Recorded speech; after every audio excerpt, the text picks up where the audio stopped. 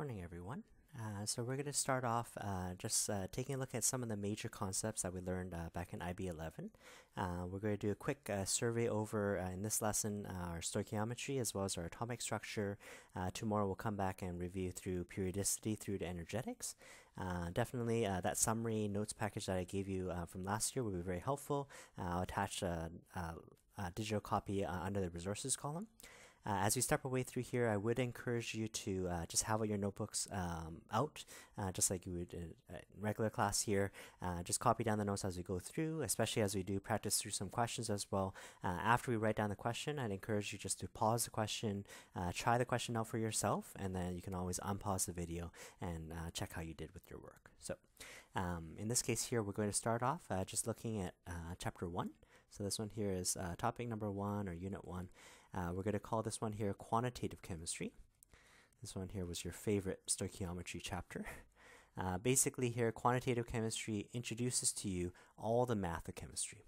So idea for idea, it wasn't very challenging. It was just sort of the pacing to sort of get used to. Hopefully you don't have nightmares with the stoic tests, but let's just look at some of the major concepts that we've seen. So for starters, we started looking at carbon out of all the elements we could. Our periodic table says carbon is atomic number 6. We have a 12.01. What we did is, because carbon was so common and so plentiful for us, what we decided to do was to come up with a new unit for mass for carbon. And effectively that ends up as this 12.01 number. What we did is we started off with a scale.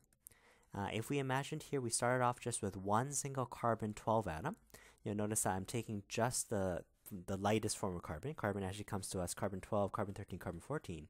For a carbon 12 atom, we just made up a unit and we defined one atom of C12 weighs, or has a mass, weighs exactly 12. Right? And it's actually best to say no units because everything is going to now be relative to carbon. If you really have to put a unit here, in the past we used to say AMU, but nowadays we just say U, and U is basically an atomic mass unit. And basically this was trying to get us thinking about the sizes of a particular atom. Of course, if I just use my diagram scales or my electronic balances, I don't have the precision of this. Right, but the number 12 was special to carbon. It relates to the number of nucleons, the number of protons and neutrons. So basically, I wanted the scale to still read 12. It's just not going to be 12 grams. It's just going to be 12 of these new units. So that was one way of thinking about it here. Fortunately for us, we never really deal with reactions just with one or individual numbers of particles. Usually, we have a huge sample of carbon. And what's going to happen here is, because the number 12 is so important, what we started doing is we started saying, what if I put this on a regular scale? What if I preserve that number as 12.00? And what if now we actually were grams? How many carbon 12 atoms would I need until this one here actually says 12 grams? In that case there, we sort of extrapolate back here. This was a very special number. We defined this one here as called the mole. 1 mole was actually given by Avogadro's constant, 6.02 times 10 to the 23. Right, so think of the mole as a box. It's a pre-packed container, always with a fixed number inside. The Avogadro's number here is a 3 sig figs number. Right, so there we go. That's how we defined it. And then now for all the other elements on the periodic table, so let me sketch this out for you here. Say we have a periodic table like this. Say we have our hydrogen. Hydrogen has a number 1.01. We'll come back to that decimal part later on in chapter 2. But basically, when hydrogen is defined as a 1, it is being relative to carbon. So carbon, which I'm calling 12, because 1 is about 12 times smaller than hydrogen, hydrogen is about 12 times lighter, not as massive than carbon. Or let's say magnesium here. Magnesium is sitting over here, 24.31, I believe it is. So 24 is roughly double what 12 is. I still have no clue what carbon weighs. I just chose 12 because it was a convenient unit. I have no clue what magnesium weighs, but relative to carbon, it's about 2 times heavier, right? Or 2 times more massive. So in this case here, they define for us, for that first conversion, they like calling this one here define relative atomic mass. And essentially, you're just going to keep seeing this phrase here. It's relative to 1/12 the mass of carbon 12. And that's based on the way we defined it. We just decided to call carbon 12. I could have called it anything as I was creating the unit, but I decided to call it 12. If carbon 12 is weighing 12, 1/12 of 12 is just 1 unit. And basically that is what all the other units are in comparison. So it's always best to say no units because relative it's no units. All right, so what we did then is we said, all right, so if a container full, if I have an Avogadro number that weighs 12 grams, I now borrow this Avogadro number. Well, I don't have to have an Avogadro number of carbon. I can have an Avogadro number of hydrogen or an Avogadro number of magnesium. This ended up giving you a next conversion here called molar mass. Molar mass here, as the name suggests, is the mass of 1 mole. It's the mass of one box full of that particular chemical. This one here is going to be in units grams per mole, right? Although it's best to say relatives, relative to carbon just being a straight 12, no units, we decide to put a gram on there so we can say one box full of this chemical is this number of grams here. And this one here, you're going to get it from the periodic table. Especially as I have compounds, I just add up all the molar masses of the different bits, and basically that would be the total molar mass. Just moving on here, we did two other conversions here. One was molar volume. So volume talks about the amount of room that the gases will spread out into. It's sort of the balloon size. And this one here is the space or volume of 1 mole. But the sort of restrictions on this one here is 1 mole, it had to be of gas. And it had to be at a very special reference temperature and reference pressure. Under those conditions, we had seen molar volume was 1 mole is 22.7. IB doesn't like to say liter, so we're going to use decimeter cube. 1 decimeter cube is equivalent to a liter. So it doesn't matter what gas you are, as long as we are at standard temperature. Our standard temperature is 0 degrees. Our standard pressure here is actually 1 bar of pressure. Under those reference conditions here, 1 mole of any gas occupies 22.7. While we're at it here, we also did one other liter to mole conversion, and that was concentration. Concentration, we basically started dissolving solids into liquids. The concentration describes how many moles of solute is in a given volume of solution. So for concentration here, we're going to take moles of solute. I'm going to imagine solute is the thing that's in lesser quantity. We divide it out by the volume of solution by basically how much liquid those particles are now swimming in. We had a few different units for this one here. We can go grams per liter. We can do moles per liter. We use molar mass to convert between the two of those. If the concentrations got to be really small, we use parts per million, parts per billion. Another very convenient unit. For us, if we really have moles on top and liters on bottom, in regular grade 11, moles per liter would be written as capital M. Again, for IB, because they don't technically like this liter here, dm cube is what they do. So for us, we're actually going to write this molar quantity as moles per dm cube.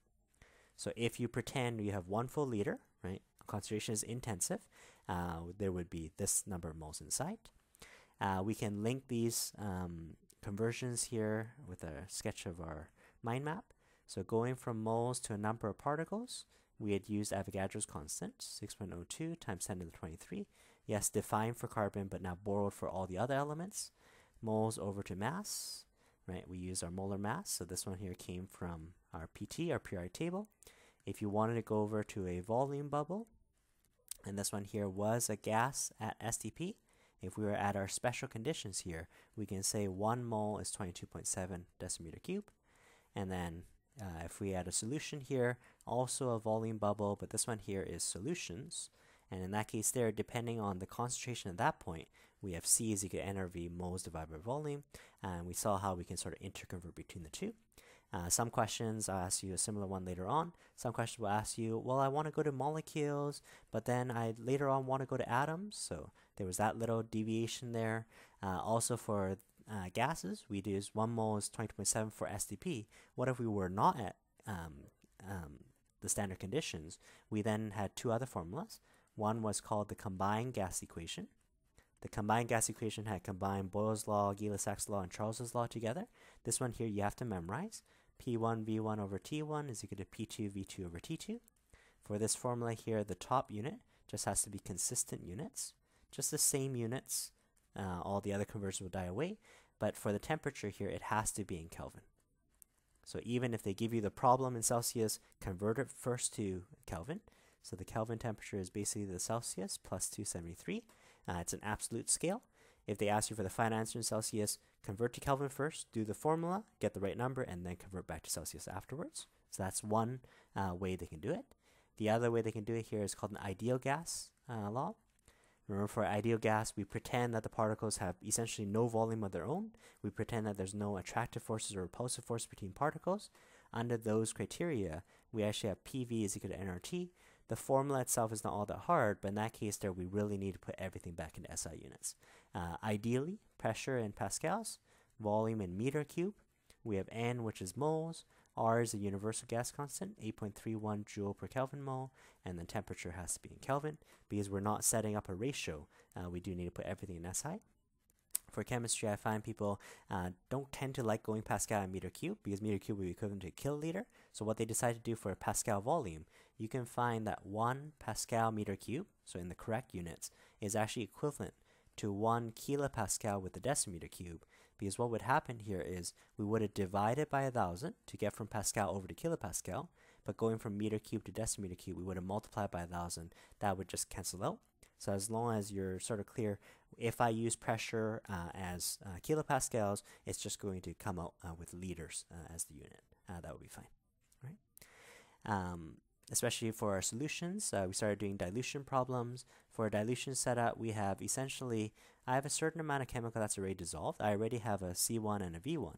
As you add water to it, or even if you boil off water here, I'm going to imagine the number of swimmers stay the same. So under sort of this solution column here, we did a dilution, which was C1V1 equals C2V2, and that essentially says the moles of particle before are equal to the moles of particles afterwards. Upon evaporating here, we also think basically the solvent, the liquid, evaporates away. It assumes that the particles are actually intact. Right? So with that as a sort of a quick overview here, we can draw out our big stoichiometry map. Hopefully you have this map internalized for yourself. What stoichiometry did, even though it seemed very scary, it actually only introduced one new conversion, was the fact moles of A goes over to moles of B. If you want to compare what information you know about one chemical to another, you have to go through the mole ratio, also sometimes called the mole bridge. The mole ratio actually comes from your balanced equation. Your balanced equation acts as a proportioned recipe, and basically it tells you the amounts going in versus the amounts that leave. So if we want to get to moles here, we can go 1 mole is an Avogadro number, 6.02 times 10 to the 23. If you wanted to go to mass, we would use our molar mass from the periodic table.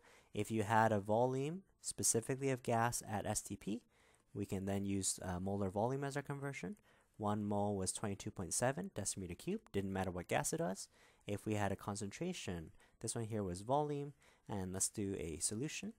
And this one, depending on that particular mixture, we have C is equal to N over V. Once you've jumped chemicals here, you can totally go moles back to number of particles, use Avogadro number again, use the periodic table, add up the masses in your product or whatever chemical that you're looking at.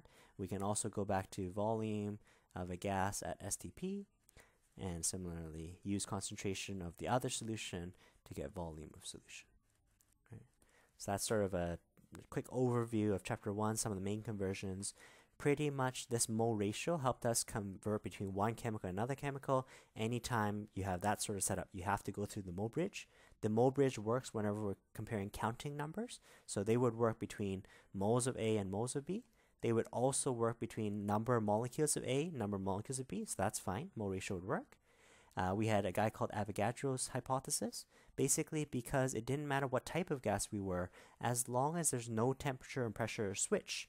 We actually found that the volumes also follow the mole ratios. So this was a guy known as Avogadro's hypothesis. Essentially, the volumes followed the same ratio as set by Avogadro. So just to practice a little bit of this here, I'm going to give you an expression. So let's say I have an example. Let's do, I have ammonia, it reacts with oxygen, we're going to produce water, and we're going to produce NO. I'm going to give you straight eliminating an excess question just so that you can practice it here. Let's say I have 15 grams of ammonia. For the oxygen, let's say I have 32 liters of oxygen. That's a gas at STP. And what I want you to convert over is I want you to find for me how many molecules of water do I get? Right? So it's a standard limiting excess question. Usually part A, they will ask you just which is limiting. Remember, in our strategy is we try to answer this question along with the part B of the question, usually once you know which one runs out first. So limiting runs out first. If you know which one runs out first, usually I would ask you, well, how much product did we end up making? So how many molecules of water form? And naturally, I can ask you, well, if one of them ran out, how much is extra? So how much excess remains? So again, I would encourage you to try it out for yourself, see what you remember, and then you can unpause and you can check what we did. We know it's a limiting excess question because I have amounts of both. I went to the store and bought this much ammonia, I bought this much oxygen. Because I totally randomly made up these numbers, there's a good chance that one of these is going to run out first. So what our strategy is, although you could totally make a comparison just between ammonia and oxygen, how much oxygen would I need to use up all the 15 grams, our strategy is actually going to involve, let's take the 15 grams, let's pretend all of it gets used up. Let's pretend it's limiting. Let's find out how many molecules of water. In a similar fashion for oxygen, let's find out how many molecules of water. So let's go here. I'm looking for how many molecules of water. If they did not specify a product, you could have went to any one of these here. The key is you have to go to the same chemical with the same unit. So realize this equation is not balanced. So in this case here, make sure you check for the balancing first. So this one here should be a 4, 5, 64. All right. So now with that, we can do our practice here. I start off with 15 grams of ammonia. This is going to take a 3-step conversion because I need to go grams to moles. Mole bridge is the only ratio to jump from ammonia over to water, and then they want you to go moles to molecules. So let's go grams to moles, and then moles of NH3 to moles of water, and then let's go moles back to molecules. If you're going to shorthand the word molecule, don't make it any shorter than MOLEC, or else it starts looking like moles. So we're going to do the molar mass here. Molar mass of ammonia, make sure you're using your IB table, which has 2 decimal places, so 14.01 plus the 3.03 from the hydrogen, 17.04 grams for a mole. The coefficients will only enter this mole ratio step. When there's a 4 in front of NH3, there should be a 6 in front of water. Even though that amounts to a 3 over 2, I'll still leave it at 6 over 4 so that in case I make a mistake, you can actually see where I got those numbers from. And then in terms of Avogadro's number, 1 mole is 6.02 times 10 to the 23. That's how many molecules are in. Numbers on top you multiply, on the bottom you divide. So 15 divide 17.04 times 6 over 4 times Avogadro's number. This one gives me here 7.95 times 10 to the 23 molecules. Always do a mental check for yourself here. Yeah, it makes sense that this is going to produce a ton of molecules. I don't know that's the answer yet, so what I'm going to do is I'm going to go to the same unit, question mark molecules, of the same chemical water, but this time I'm going to pretend it was actually the 32 liters that actually got used up. This one here assumes the oxygen is limiting. Because this is a gas, you can assume that it's STP. We can use 22.7 decimeter cube for a mole. The mole ratio says for every 5 parts oxygen, there is a 6 part for water. And this gives me here, for every 1 mole, there's an Avogadro number. Technically speaking, you could have actually stopped the comparison just at moles of water. You could figure out which is a smaller number at that point. But because I do want to answer part B together, I may as well multiply Avogadro's number in. So 32 divide 22.7 times 6 over 5 times 6.02 E23. This one here gives me 1.01, 1.02 times 10 to the 24 molecules. So remember, both of these can't be correct, right? They're both under differing assumptions here. The first assumption pretended the ammonia was limiting. When the ammonia ran out, you've only produced 7 times 10 to the 23. The other one could actually produce 10 to the 24. Because this one is a smaller number, give me some summary statement. Therefore, I know the NH3 in this setup, NH3 is the limiting. Usually they like using the word here reagent. Reagent just means reactant, ingredient, chemical, okay? So in this case here, the NH3 is the one that ran out first, and we actually know the smaller the two numbers gets produced.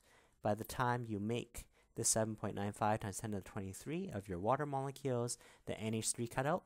If you don't have any more NH3, you can't run the reaction anymore. It limits the production. And therefore, we've answered A and B in one. For part C here, we're going to calculate the excess. There's 2 ways of calculating the excess.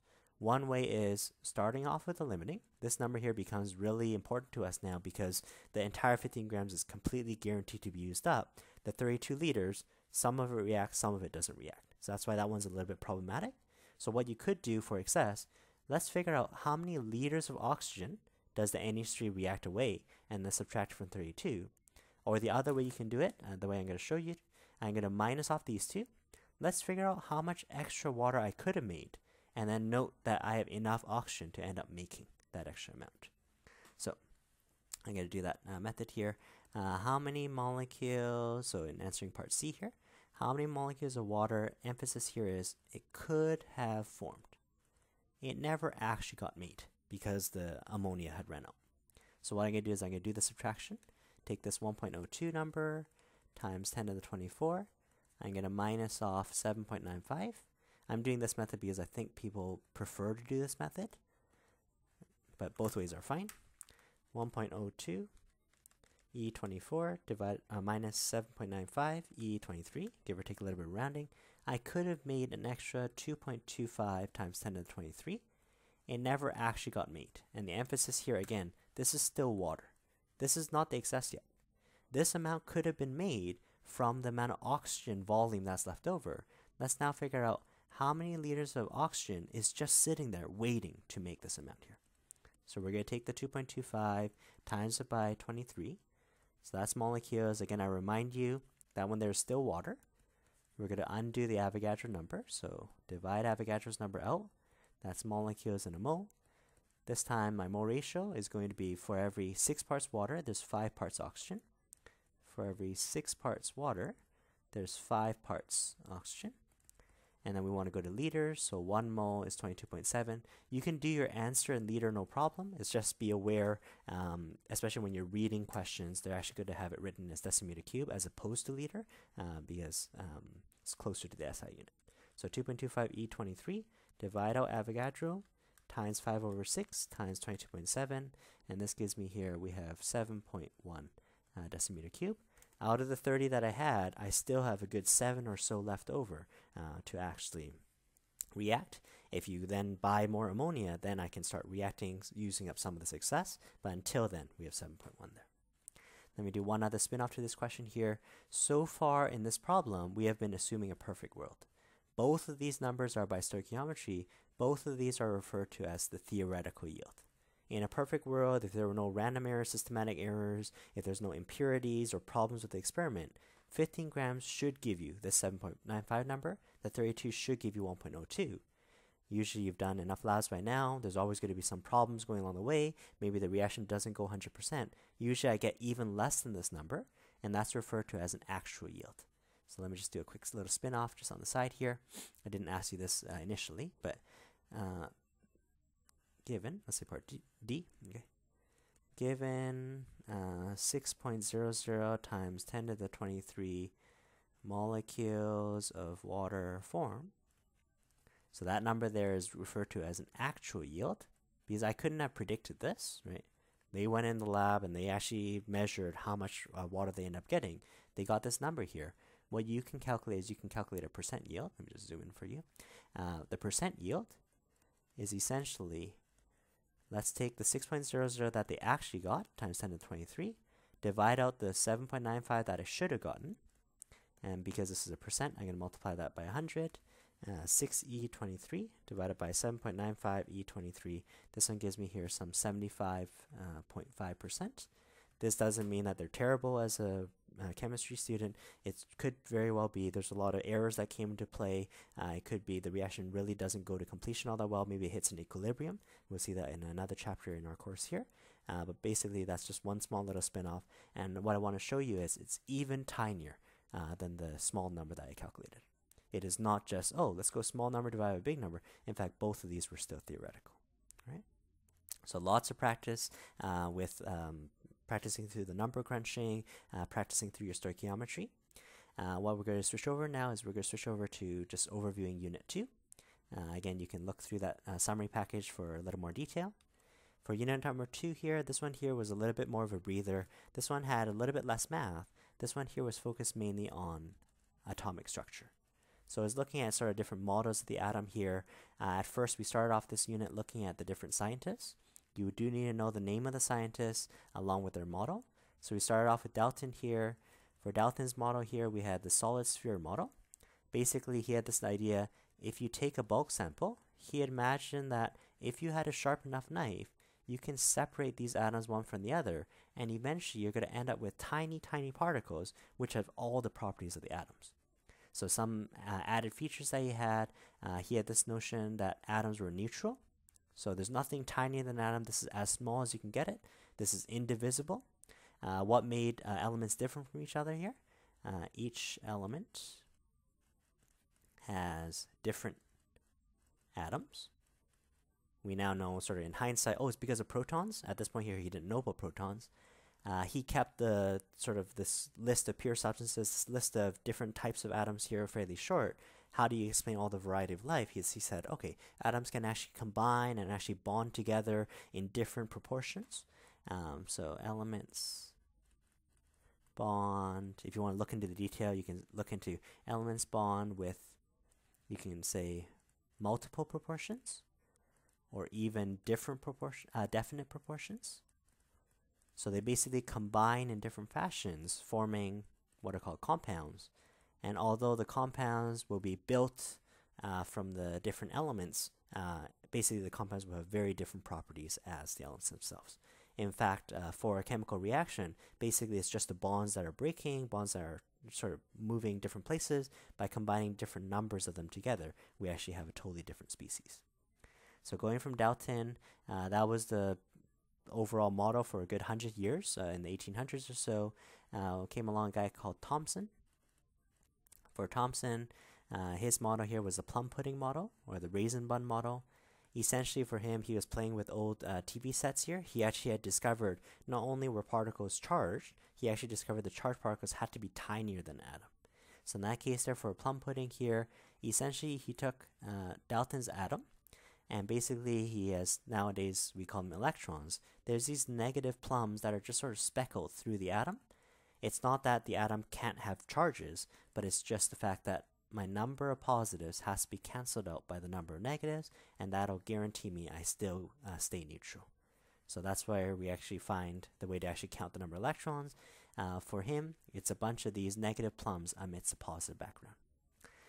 Some 10 years later, we have Rutherford. I believe it was a grad student of Thomson's. For Rutherford, there's a nice feature in science is we want to make sure that any model that we had not only is consistent with older models, but it's sort of subjected to the test. Basically, if I run new experiments and get new data, maybe my understanding of the atom might actually change. So for Rutherford here, he was most well known, not even his model yet, but for the gold foil experiment. For this gold foil experiment, essentially, he shot in a bunch of alpha particles. Around this time, we had discovered other subatomic particles, other particles that are tinier than an atom. And what he wanted to do is he wanted to test whether Thomson's model really had negatives just sort of speckled out just every which way. Because what would end up happening is the positive charges would end up experiencing some attractions as it gets closer to a negative charge.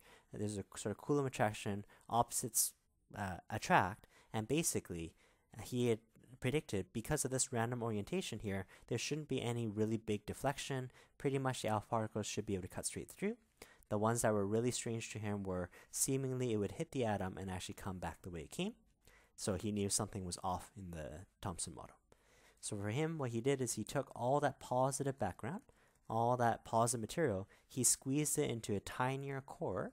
We'll still say the atom is still roughly that size as marked by the electrons on the outside, but we now have a really dense core. Those ones there are made out of protons. There's a fellow named Chadwick that discovered neutrons around this time as well, but that was actually a much denser core. We call it the nucleus. The nucleus made out of protons and neutrons. We can call those nucleons if you like, particles of the nucleus. Definitely the protons hate each other. There's actually constantly repelling away, were it not for, in science, something called the strong nuclear force. It's like an imaginary set of hands that are squeezing this nuclei. The nuclei are constantly pushing away from each other here. Our nuclei would actually sort of separate. But we have a nucleus there. It's about 1,000 times smaller than the distance to where the shells are, the radius are. And basically Bohr came along. He took this idea and he did studies with absorption and emission, and basically he figured, well, electrons can be in any number of orbits going out. We had actually counted electron orbits from inside out, so shell 1, shell 2, shell 3, and those ones, they're actually amounted to main energy levels. For Bohr, however, even though Bohr said every atom should have an infinite number of shells available to it, it's not like this atom here can get infinitely large. So what we started seeing was for Bohr, when we do this on an energy level diagram, you can picture we have a nucleus somewhere down here. For being electrons on shell number 1, I'm a negative charge. I want to be as close to the core as possible. That's going to have the lowest potential energy. In that case, there I'm most stable. The lower the energy, the more stable something is. As I get farther and farther away from the core, I'm not as close as I could be. There's going to be a little bit more instability. Instability means the energy between the charges are actually a little bit higher. So shell 2, shell 3 actually starts getting farther and farther out. And as I start getting out to shell 10, shell 100 or so, what we're going to end up seeing is we're actually going to see that the shells end up converging together. That's because the electron shells themselves can't get infinitely far away, or else my atom would get infinitely big. There's only a certain amount of attraction from the nucleus. So let's just write this down in words here. Since there is a finite, there's a limit amount of attraction to the nucleus, what we find is that so therefore our energy levels for the different shells, energy levels converge. The word converge means comes together. Usually they say at the high frequency end or the high energy end, and that's when we see this sort of stacking up, and we definitely see that in terms of our series as well. So Bohr basically, to sort of discover this, he did an experiment with sort of absorption and emission. He started off with elements like hydrogen, and basically by sending in energy of a very unique amount of energy, if that energy is perfectly what it needs, this electron can actually jump up into some higher shell. Let's say it jumps up to shell number 3. That keyword there, we're going to call it here absorption. So for absorption, we basically are absorbing energy. So we input energy. And electron jumps from a low shell to a high shell. So it's going to suck away energy. That electron here will be farther away from the ground state than it needs to be. Eventually what's going to happen is it's going to get bored, and it's going to want to fall back towards ground state. It just turns out when it tries to fall back towards ground state, it actually has a lot of different options. So let's say it falls straight 3 to 1. The electrons are stuck on the atom. The electrons aren't being ionized in any fashion of the word here. But in that case there, as the electron falls, because of conservation of energy, what energy I had input in has to be given off. And usually this energy, when it's given off, it's actually in the form of light. If we have the 700 nanometer side and the 400 nanometer side as our visible spectrum here, this gap here is actually fairly large. We're actually going to end up getting a photon that is really highly energetic. So maybe a purple photon here. So every time an electron jumps 3 to 1, purple photon. Jumps again, another purple photon, another purple photon. And basically I'm going to get one very unique high energy photon. What if my electron falls from just say 3 to 2? Well, I also need to give off energy. Again, our keywords here is emission then. For an emission process here, we actually need to release energy, or energy is negative. Release energy, and your electron falls from a high shell to low shell. So electrons are stuck on the atom, but it's photons that are getting released. Because this gap here is not as big, we end up getting just a lower energy light. As the electron is on shell number 2, it's not done yet. It then falls 2 to 1. The gap between 1 and 2 is bigger than 2 to infinity, so totally not to scale. This one here, it's actually closer on the high energy end. We refer to this one here as a line spectra. Spectra just means a spread. And basically, because Bohr ended up seeing, especially when you use electricity to excite these electrons and they go up into higher shells, as they start falling, because they only give off very unique readings, he ended up concluding elements were more like this sort of staircase picture. Energy levels are actually discrete. Energy levels are quantized and discrete. So basically, it's more like a staircase than like a ramp. So if you are an electron on the staircase, you can you can jump up and down the staircase all you want, but every time you jump between sort of the steps on the staircase, every element has a unique sizing to the staircase. So every element will give off a very unique line spectra, and that actually becomes a fingerprint for that element. So astronomers do this all the time. They point out their spectroscopes deep into space here. They see the light that's given off from the stars, and they can actually match it up to elements that they know. This is a super unique amount of energy. We use the Rydberg equation to actually solve for if the electrons jump between certain gaps here, what's the corresponding energy. The formulas that they want you to practice definitely is the fact universal wave equation. C is equal to lambda F. Be really careful for F. They sometimes use the nu symbol. They actually use it's almost like a squiggly V like that as a symbol. But basically what it's saying here is C is the speed of light through vacuum, 3 times 10 to the 8. Things start getting really weird when we get close to the speed of light. You study that in your physics classes here. Lambda here is your wavelength. This is the distance between crest and crest, so this is going to be in meters. Usually we're in the ballpark of nanometers for visible light. And then frequency, even though I know light doesn't rock back and forth like this, but metaphorically, if I were sitting on a boat and this light wave here just zips by me, as the light wave pushes by me, I'm going to actually start oscillating, rocking up and down. I'm going to count in 1 second at a time how many full cycles, how many full up and down motions do I end up getting, and that's referred to as the frequency. So this F here, so frequency is actually the number of cycles per second, and that's actually going to be measured in a unit called Hertz, Hz. It's the number of cycles per second. Because the speed is ridiculously fast and the wavelength is not that far away, I'm going to rock up and down on the order of millions or billions of times after every second that passes by. Right? So basically it says to us here, wavelength and frequency are opposites. If you know the frequency, then you can use what's called the Planck equation. The Planck equation says the energy is actually proportional through the frequency. Planck's constant is given in a data booklet here, 6.63 times 10 to the negative 34. We had our frequency from earlier, and this one here gives you the energy of a photon. We're going to find that this energy that it leaves with, it's going to be expressed in joules here. The energy per photon may not be that high, but if you imagine a whole laser beam, basically you have many photons one after the other, the energy stacks up really, really quickly. So a couple other side notes before we get to our electron configuration model. Remember, it's a very unique amount of energy that's being given off based on the staircase. Same thing for the absorption. The energy that we have to give in has to be of a really, really specific reading. Nobody has the time to do that. So what we decide to do for an absorption is we decide to send in all the wavelengths. Let's send in the entire rainbow between 700 and 400 nanometers. So the 700 side is the red side.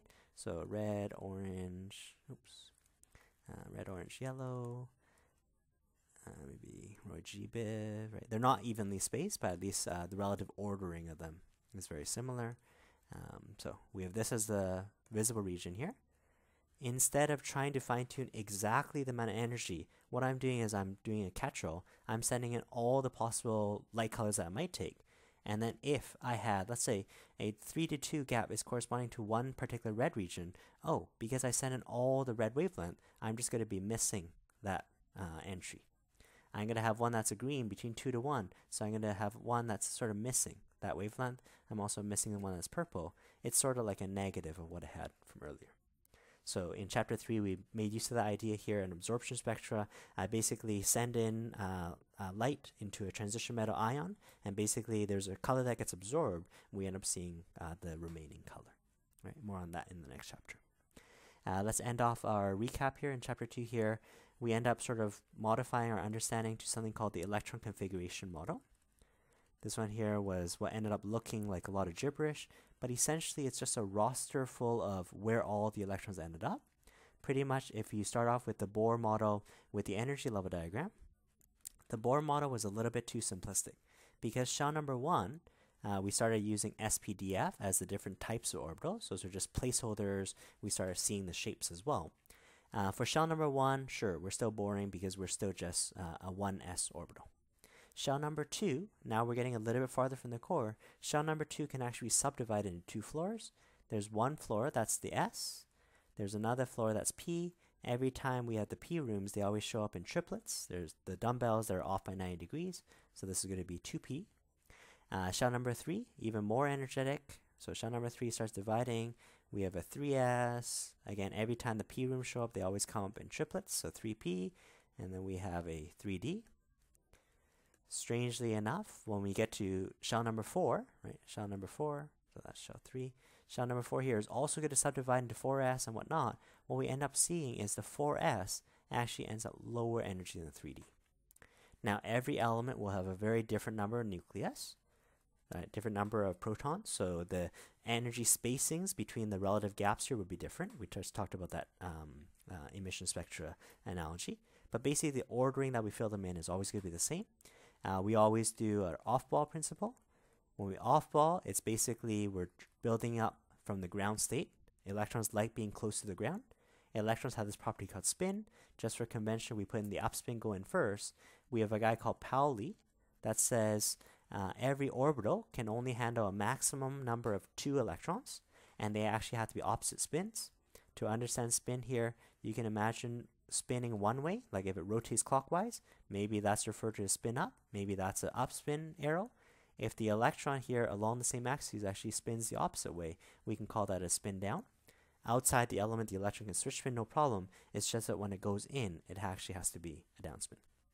And essentially what we did is you started filling in these electrons, upspin, downspin, all that. And then when we got into the p's here, we needed our last rule here called Hund's rule.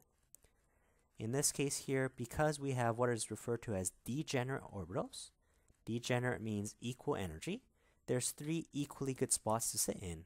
Electrons here, because they're all a negative charge, they're going to prefer to go in one shell by themselves.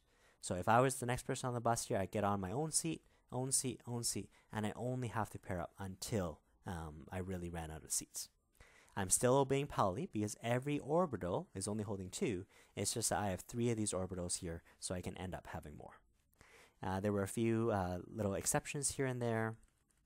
So for exceptions, let's take a look at copper's configuration and chromium's configuration.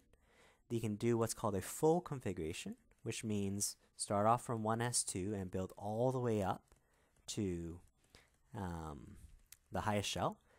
From what I've told you so far, I would have said 4s2, 3d9. You'll notice here for the 4s and 3d, first thing, they're really close in energy.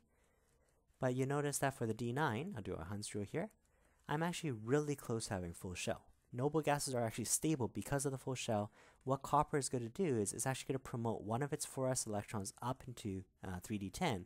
So therefore, as an exception, 4s1, 3d10, along with any elements underneath it.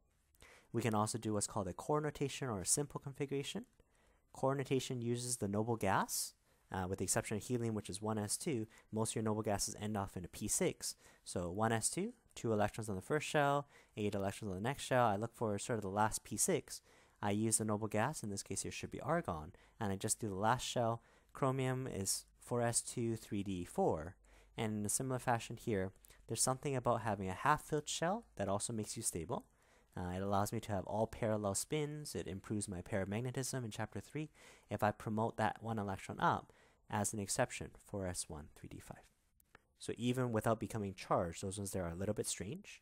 And then now what we can do, in this chapter we can make any number of charges. I can make positive charges, negative charges, all whatever I want. To make anions, it's not that hard. So let's say CR, I know it doesn't want to do this, but let's say it ends up gaining 1 electron. So I get Cr minus 1. Wait, Cr is a metal, it doesn't want it, but I'm forcing that electron on it. Basically what that means is another person arrives. For your anions, you just add it to the next available spot. So argon, I used to be 4s1, 3d5 like this. Now that I have room on the 4s, that next electron will then occupy this spot here. For anions, we add electrons to the next lowest energy spot. That could make us isoelectronic, the same configuration as other atoms. Or what you can do is you can end up becoming charged. Let's charge positive. Let's say copper here. Let's say it lost 2 electrons, right? So I want to make Cu plus 2. Remember, there's a very special ordering for making these configurations here. So we had already said 4s1, 3d10, right? Something about having a full shell makes you stable. That's what made you an exception. To make eucations, basically what I'm doing is I'm actually going to lose electrons, or I'm pulling away electrons. in the fancy terminology, I can say it gets oxidized. I remove electrons. There's a special ordering. We remove it P first, then S, then D, then F. And this has to do with the notion that P and S orbitals are counted as outer shells. These ones here account for your valence. So Bohr model can only show S and P. So the second that we start entering our transition metals that start having Ds, I can't represent them well. The Ds and Fs are inner orbitals there. Those don't behave in the same type of bonding until they actually get hybridized. I can't touch any inner shells until the outer shell is gone. So I make that note as well. PSDF, but this has to be on the outermost energy. So core notation does this really good job of it. Core notation doesn't let me touch shell 1, shell 2, shell 3. Even though I do have some P's in here, I can't touch any of those. I'm only looking like layers of onion at the outermost shell first. Well, I don't quite have my 4 P's yet. The first electron I pull off is not the last one that I put on. I actually got to pull off the 4s, and in this case, because I lost 2, okay, then I can pull off my 3D. That gives me an incomplete D shell that puts me in the transition metal category, and that actually ends up making copper 2 actually colored in solution. All right. So have a look at some of the review problems in chapter 1, chapter 2, and we'll pick up our review from there tomorrow. Thanks, guys.